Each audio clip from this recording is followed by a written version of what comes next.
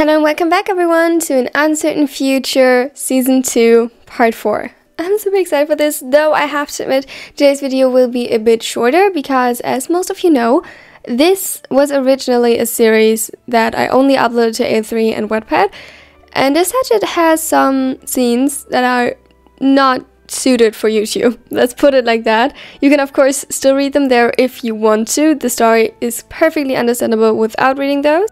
And here are all the scenes from this chapter that are okay. Enjoy!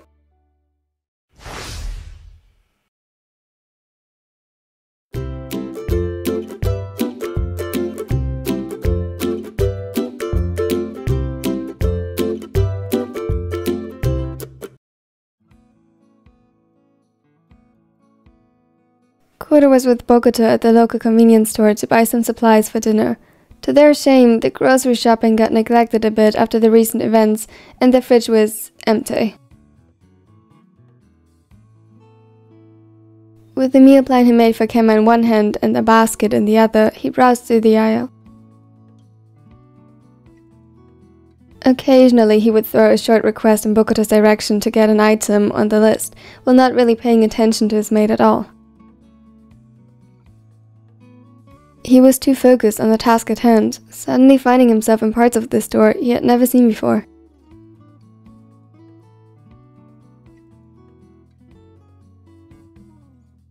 Kenma's cravings had started recently, and one Instagram post about a new outlandish dish could have him hanging from one of his mate's arms seconds later with pleading eyes that would get him everything he could ask for.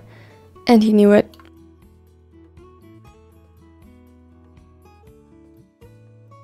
It resulted in a very confused Kuroo looking for spices that sounded like someone had accidentally put the letters in the wrong order. Just now he stood clueless before a shelf filled with all sorts of colorful looking powders and herbs in all shapes and forms, but no matter how many times his eyes wandered over the rows of names, he couldn't find what he was looking for. He gulped. Do you... He turned around to the ace, only to notice that the space next to him was empty. The only other person beside him in the aisle was an older Omega, who other than him seemed to exactly know where to find what they needed. Yet, the Alpha was nowhere to be found. Confused, Kuroo looked around for the frosted tip hair, but nothing. He frowned. One would think that someone of Bokuto's build wouldn't be hard to spot in a crowd, let alone that someone with his personality could be so stealthy, yet here he was, alone and with no clue as to where the owl had wandered off to. Without sparing another glance at the spices, that by now seemed to mock him with their confusing names and all but similar appearances, he took off to find his Alpha. He could still clearly feel his emotions, a mix of wonder and perplexion, radiating through their bond, so he couldn't be far.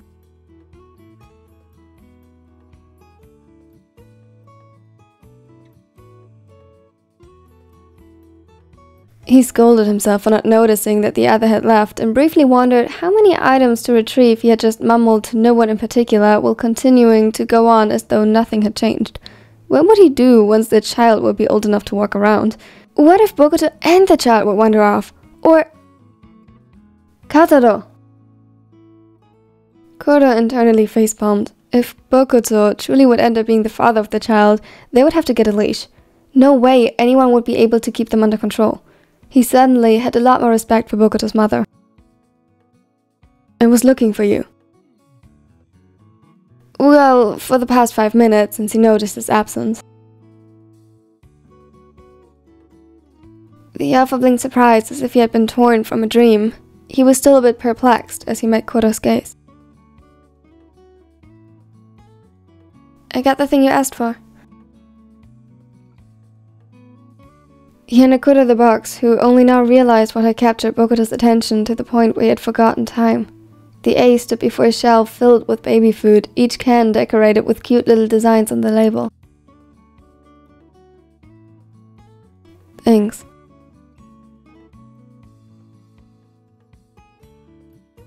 He took the item and followed Bokuto's gaze over the product.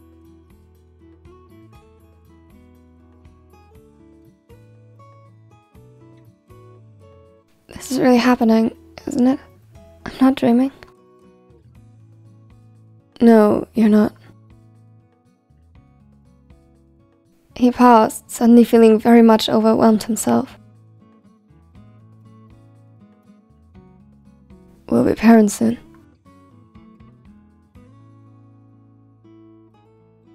He gulped as his voice threatened to give out on him. Their eyes met, and slowly but surely a wide smile spread on Bokuto's face. He reached for Kuro's hand and took the meal plan from him so that he could hold it. A sudden wave of warm excitement rushed through him, through their bond, and he felt much lighter at once.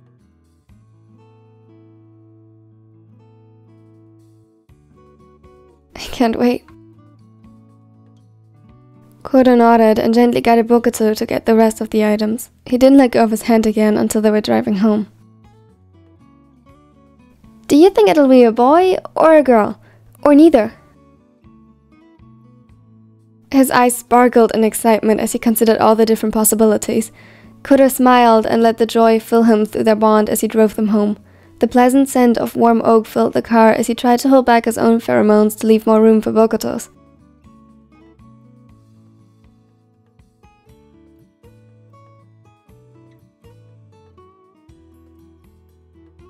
I don't know. I'm kinda hoping for a baby girl, though we would probably end up clueless. Bokuto laughed, but nodded. Yeah. He looked at Kuroo curiously. Why a girl, though? You asked. It's just a hunch. In the end, it really doesn't matter.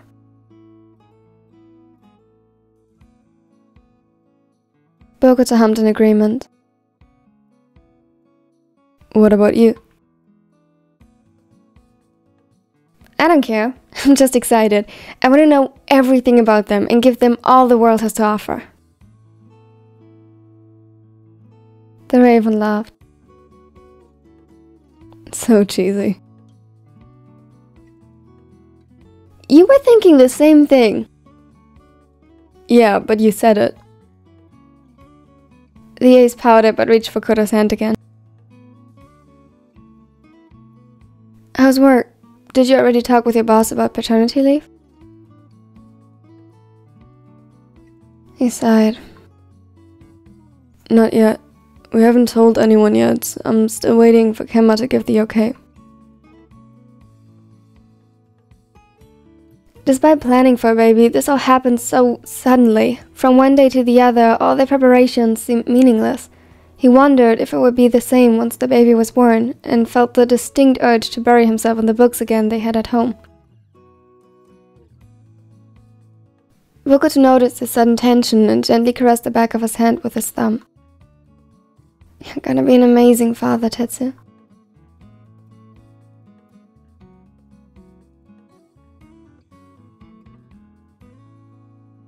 He soothingly wrapped his own scent into Kuroo's skin and watched as the raven visibly relaxed under his touch. He took a shattered breath and at the next traffic light pulled Bokuto in for a brief kiss.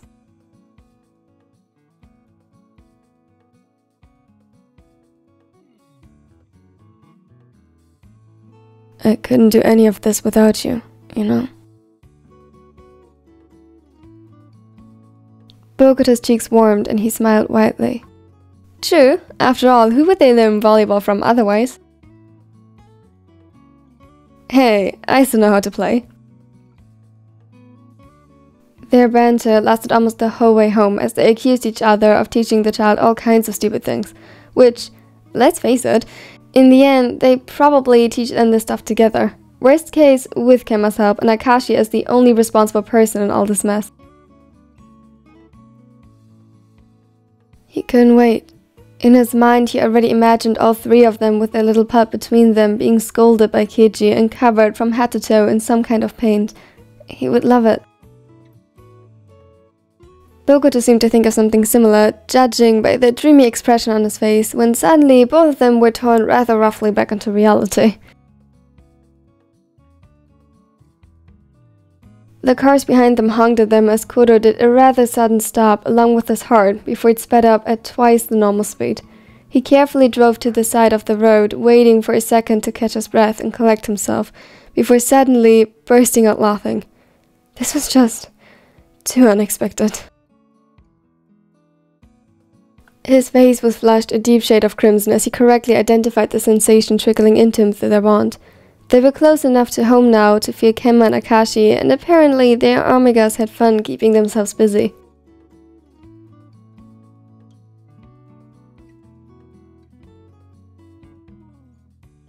They settled for a comfortable movie night with lots of cuddles. All three of his mates paid extra attention to Akashi after Kuroo informed him that he had almost slipped into subspace, and the omega accepted it begrudgingly. He liked the attention, but he was also pretty similar to Kuroo in the sense that he preferred to be on the giving side when it came to spoiling his partners with love and care. It was quite a fascinating dynamic. Bokuto too would move mountains to satisfy their every need, while Kenma would, and let's be honest, could, buy them whatever their hearts desired. Yet both enjoyed it equally as much to get pampered and praised. Kenma especially took every opportunity to let his mates spoil him, which was perfect because it was exactly what they loved to do. Akashi laughed as halfway through the first movie the smaller turned around with an all too familiar pleading look in his eyes. Can you make me an omelette?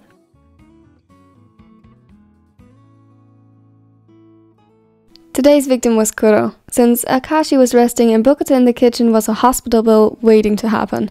And of course, the alpha didn't deny him. Cravings? Kenma nodded and watched as the other got up to provide for his pregnant mate. It was honestly a beautiful sight, and the air sang with the light pheromones of love and happiness.